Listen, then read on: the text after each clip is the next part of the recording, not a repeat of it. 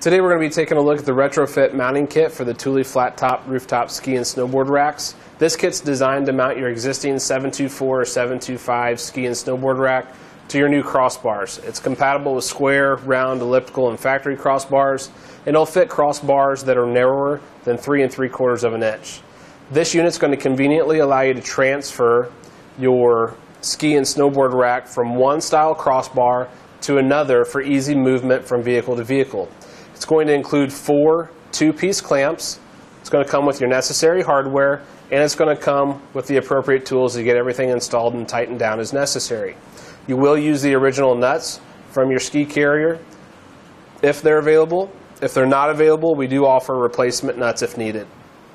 Now, when it comes to the application, this kit's designed for the Thule flat top rooftop ski and snowboard rack for 4 pairs of skis or 2 snowboards. That's the 724 model.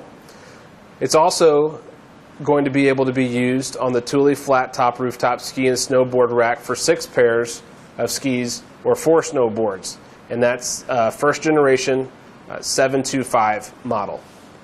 It's also going to come with your detailed installation instructions.